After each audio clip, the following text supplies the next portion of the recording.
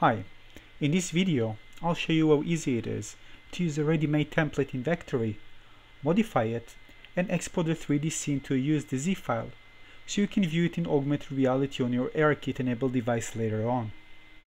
I've chosen the responsive design template, the first one on the list. A second later, the 3D scene is ready in the browser for me to work with. In this particular template, I have 4 image placeholders. I've already made 2 images, one wide and the other one vertical, to use with the 3D phone object.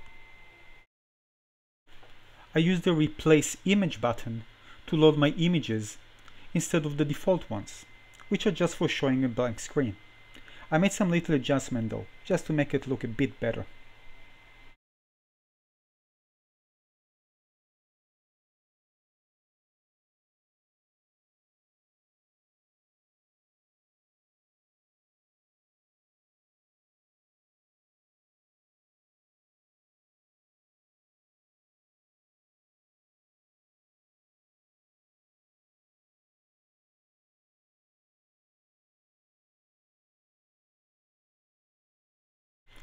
Once I was satisfied with how things look, I used the export feature to export the scene to a USDZ file, a file that ARKit can recognize using support apps like Safari, Messages, Mail, and others.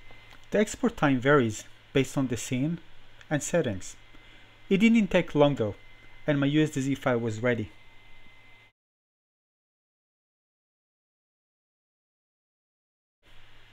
Vectary notifies you via email when the file is ready. All you have to do is to click the link in the email to go to the preview page. This is where you can download and view the content. Make sure you use Safari on an iOS 12 device. If you want to view the content in augmented reality, make sure you have an ARKit-enabled device. I use my iPad tablet to view the content in AR.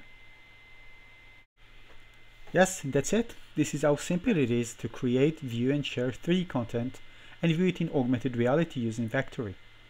You can use it for your website and social media. Definitely my favorite 3D design tool so far.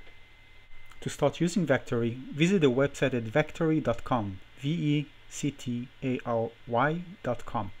I put a link in the description section, so check it out. I hope you enjoyed this video and found it useful.